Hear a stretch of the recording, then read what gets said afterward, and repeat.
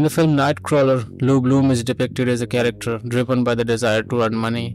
In the opening scene, he is seen trespassing onto a private property to cut a fence. When confronted by a police officer, he ends up assaulting the officer, taking his watch, and then heading to a pawn shop to make a quick sale. At the shop, Lou attempts to negotiate for a job but is unsuccessful. He then offers to work for free, essentially proposing an unpaid internship, but is ultimately turned away.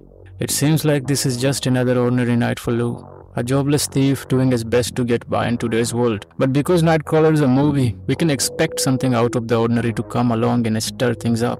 On that same evening, a somber Lou comes across a car accident and strikes up a conversation with a cameraman on the scene and discovers that he can earn money by selling video footage to local news stations. This is Lou's breakthrough moment. This moment illustrates his ascent in the fiercely competitive world of freelance crime journalism in Los Angeles. Nightcrawler presents a harsh critique of capitalism, illustrating how the struggle of a faltering economy impact individuals. Characters like Lou, faced with the need for money and limited job opportunities, resort to desperate actions in their quest for financial stability. In Lou's case, he is not afraid to tamper with crime scenes to capture the most compelling footage, which he then sells to Nina, a seasoned news director who is also willing to compromise her integrity to survive in the industry. Despite her decades of experience, Nina has never found stability, constantly moving between stations throughout her career. This is why she takes Lou under her wing. She is savvy enough to understand what type of footage drives rating and jaded enough not to question how it's obtained. Nina's intuition turned out to be spot on, and Lou discovered that he's got a real talent for this kind of work. He brings on Rick, a young man without a home, to assist him in his endeavors. Together the two face the challenges and triumphs of launching a small enterprise.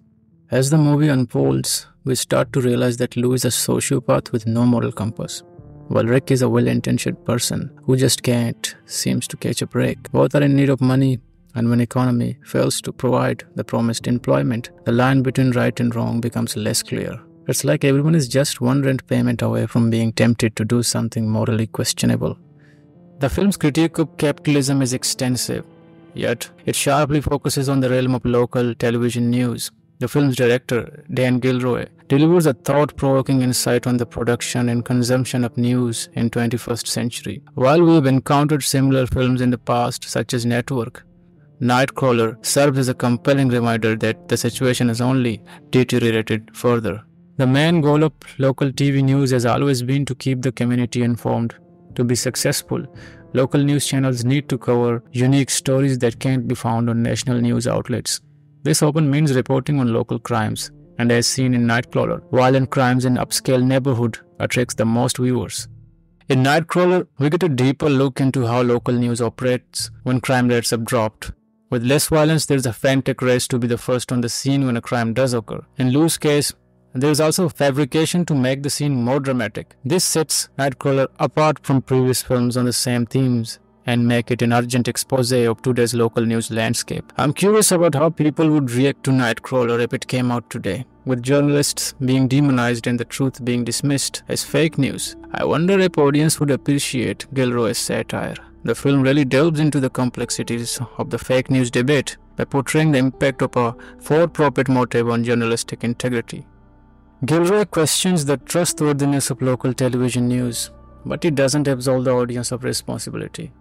Ultimately, Lou and Nina are simply delivering what the viewers demand.